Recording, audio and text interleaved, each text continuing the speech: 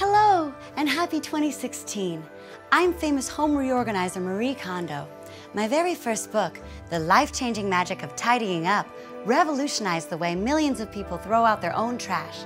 And with Americans heading to the polls this November, I'm here to announce the sequel to my bestseller. It's called The Life-Changing Magic of Tidying Up This Election. Let this guide you into making your home a space filled with only things you love, despite America being so divided and shouty. With my new system, you'll free yourself from the clutter of the 2016 election cycle, a cycle that started in 2014.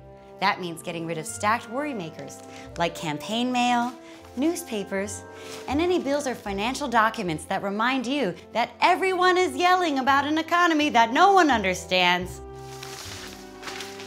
And since this election's wormed its way into every corner of our lives, my book goes far beyond room Jenga. Let me show you how to tidy your mind and shut out the constant lying by getting rid of your internet news. Your internet news, just telling you what you want to hear. Your social media echo chamber.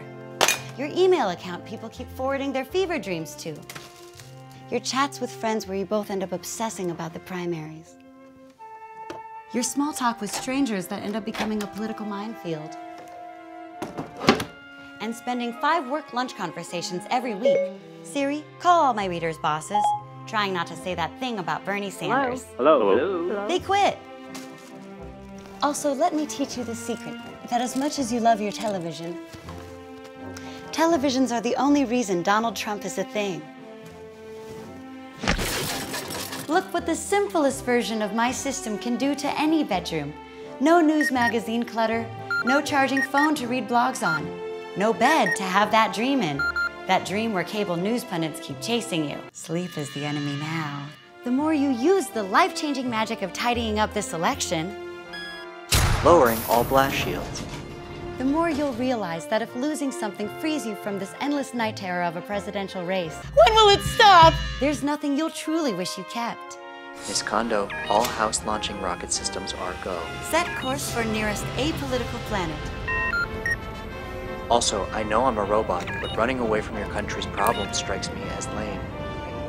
What if you organized your friends and neighbors, took on the system, and tried to actually fix what's wrong with you? Yeesh. Clutter.